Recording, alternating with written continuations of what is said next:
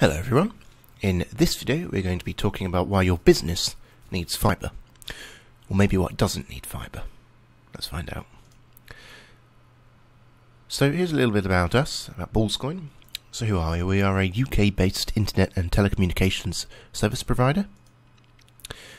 We like to get to know every one of our business customers. We really like to understand what their business is and how we can help them. And we really just enjoy this industry in general. So you can find us at www.bullscoin.co.uk and you can phone us on 0330 043 2568. And if you search for Bullscoin on Facebook or Twitter and of course YouTube, you'll be able to find us. Okay, so let's begin. So fibre, what is fibre broadband? Now there's two types in the UK. There's two types of fibre. So there's FTTC. Now this stands for fibre to the cabinet.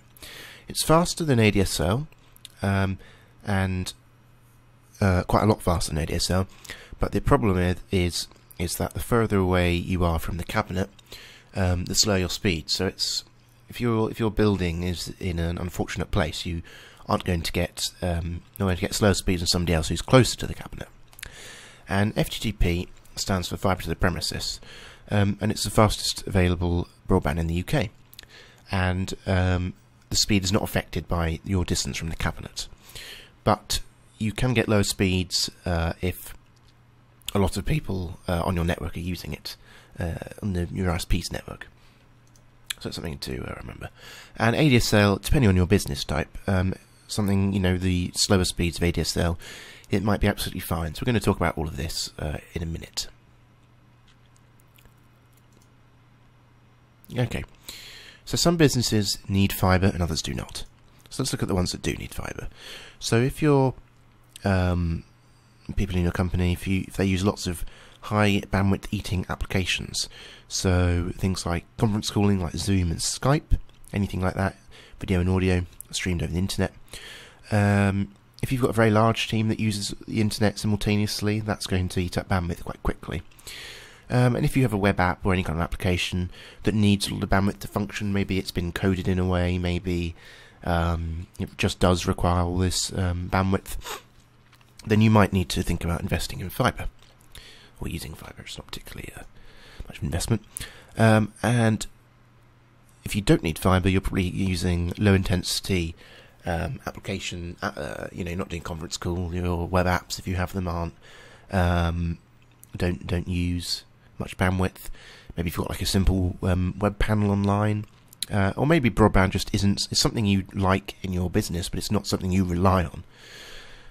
Maybe if you're a clothes retailer, you might not need broadband. You might not need fibre. You might just want sort of low speed ADSL, which will be absolutely fine, more than enough for your business, and you can save money. So we're going to take a look at a business that we've worked with, but first we're just going to talk about a survey we conducted. We contacted hundreds of businesses and we surveyed them on their new broadband installations. This is new fibre installations, I should say. So we can see, so these are all businesses that have got new broadband from Bullscoin. So we've had, for fibre overall growth, we had 60%. This is their annual turnover. And no fibre, it was only 23%. Then we've got budget spent on fixes. This means engineer charges and stuff. 10% for fibre and 30% for no fibre. Then for productivity increase, and this is self-reported of course, but we have 40% for fibre and 25% increase without fibre with the new broadband. And then employee satisfaction rate, as you might expect, fast speeds, they're going to be quite happy. So 90% satisfaction rate. This is to do with internet, not just general, but broadband satisfaction rate. 90% and around 22% for no fibre for ADSL speed. So it's something quite interesting, something to take into account when you're making a purchase decision. So we're going to look at a business we work with called Mac 11, and we're going to be talking about how fibre led to significant growth for this advertising agency. So before fibre, there was a lot of lengthy downtimes and fixes. They were very slow because of the whole copper network. And these people moved to fibre to the premises. They lost leads because of lack of communication due to these downtimes they're experiencing. And they had a web interface that was for their clients, and it was self-hosted. So it was really slow when their clients were using it.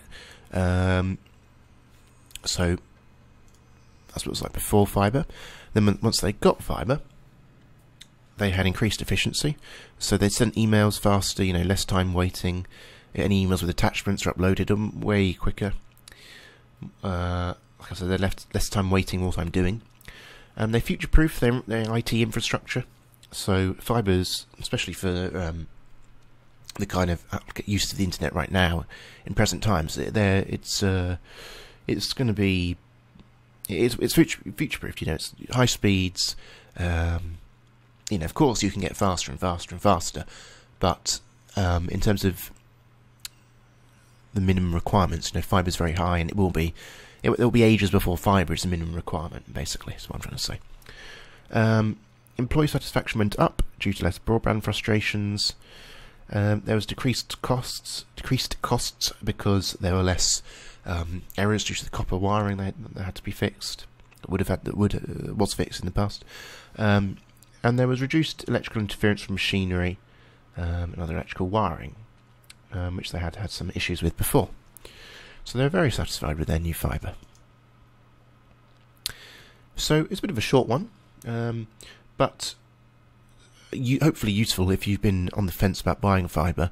It really depends on your business use, what your business is, and what your business would use fibre for. So thank you very much for watching, though. I'm Luke Simmons. I'm the CEO and founder of Bullscoin. You can call us. I won't read out the call number again, but our email address to contact our team is info@bullscoin.co.uk, or you can contact me personally with luke@bullscoin.co.uk, and you can visit our website at www.bullscoin.co.uk. You can ask me about any of the topics I've raised in this presentation, or you can ask me about anything else, any other of our products. We've got telecoms and antivirus and these other things that you can look at on our website. So I hope you have a very nice rest of your day, and thank you very much for watching. Goodbye.